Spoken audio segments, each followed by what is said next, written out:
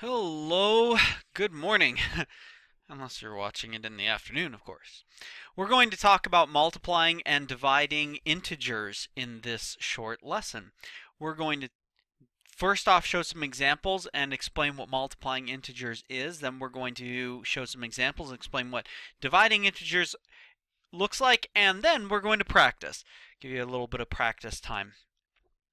Let's get right into it. Multiplying integers. First off, an integer means numbers that are both positive and negative. So we are talking about multiplying positive and negative numbers together. This is the general rule that you'll see: a positive times a positive gives you a positive, negative times a negative gives you a positive.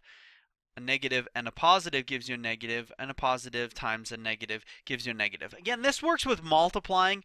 This is not the rules with addition and subtraction, so please don't get those ones confused. A lot of people do. But this is a rule for multiplying. And a nice and easy way to think about it in terms of a bad guy and a good guy in your house. It's kind of weird, but don't worry, it'll make sense in just a second. A good guy coming to your house, or adding to your house, right, is a good thing. However, a bad guy leaving your house is also a good thing. You see where this is going? Hopefully, because if a good guy leaves your house, that might be considered a bad thing if you were in a zombie apocalypse or something. And if a bad guy comes to your house, that would be considered maybe a bad thing. So that's just one way to think about all of these put together. The positive times a positive is a positive, negative, negative is a positive, etc. So let's go ahead and do a quick math question with this expression: 4 times negative 3 times 6 times negative 2. The parentheses around the negative number is just to separate them, keep them separate so you're not thinking it's times minus 3, it's times negative 3. So we'll start off with multiplying 4 times negative 3. A positive times a negative gives us a negative. Everything else stays the same. We just multiplied the positive times a negative and got our negative answer. Now we're going to multiply negative 12 times positive 6. A negative times a positive will also give us a negative result, negative 72. Now we have negative 72 times negative 2, which gives us a positive 144. We end with a positive number. And that is basically what you do for multiplying integers. Now, a shortcut that you might see and notice is that if you count the number of negatives that you're multiplying, like there's 1 and there's 2, if it's an even number of negatives, like this, negative and a negative, it's going to end up being positive if it's an even number. If it's an odd number of negatives, you'll end up having a negative answer at the end. Right. Now let's look at dividing integers. Integers mean numbers both positive and negative. We've seen that before. A positive divided by a positive gives us a positive. Negative divided by negative. This is really looking familiar. Did I just copy and paste that entire slide? Come on. So I guess we're going to think of this in terms of a bad guy and a good guy. Oh, okay. I guess I changed things up here. I changed it into a bad cat and a good cat sleeping in your house. All right. So if a good cat is staying at your house, it's a good thing. If a bad cat is leaving your house, it's a good thing. A negative and a negative is a positive. If a good cat's leaving your house, it's a sad thing. And if a bad cat is spending the night at your house, it's a bad thing. They'll tear your house to pieces. Okay.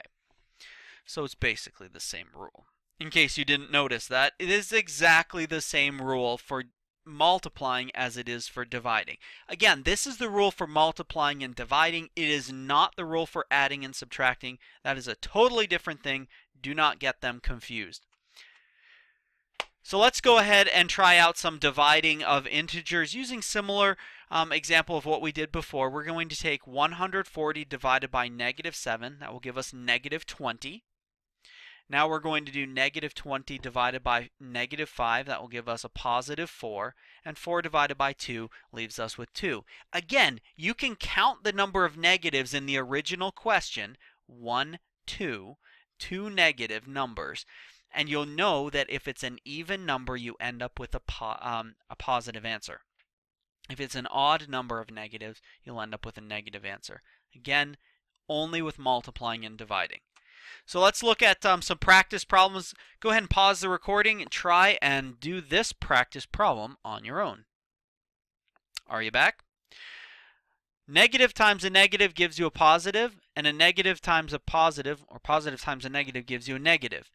So I have 2 times 1 is 2, and 2 times 2 is 4. Notice 1, 2, 3 negative numbers in my original question. The final answer is negative. An odd number of negatives will end up with giving you a negative answer. There it is. 3 negatives at the top, negative answer at the bottom.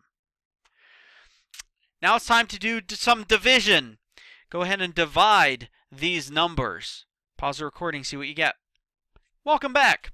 20 divided by 2 is 10. 10 divided by 5 is 2. Because it's a positive divided by a negative, our answer is going to be negative. Again, 1 negative in the question at the top. 1 is an odd number. Therefore, we end up with a negative answer at the end. Our final practice problem is going to mix some division and multiplication. Remember that the rules are exactly the same, so you can mix and match a little bit here. Go ahead and pause the recording. Try this one out on your own. Welcome back.